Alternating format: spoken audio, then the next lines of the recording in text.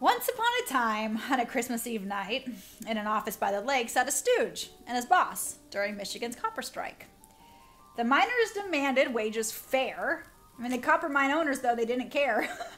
The workers all gathered at night for a feast because it was Christmas. They said we should enjoy it, at least.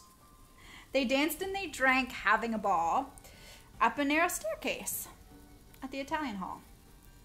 The Stooge left the office with the streets filled with snow. He knew what to do, but the question was how. The mines all said empty. The copper was untouched. The Calumet and Hecla Mining Company wasn't making a buck.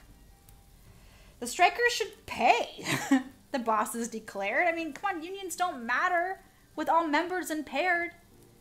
So the Stooge climbed the steps to join the party. There was room, yeah, but it was hardly. So the folks, yeah, they had no way to know what came next.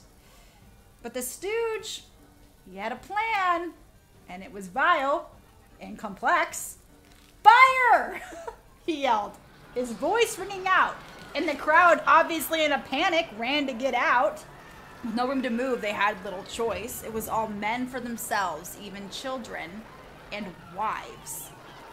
The blood started to spill. I mean, the corpses were piling high. In the chaos and fear, nobody noticed the lie.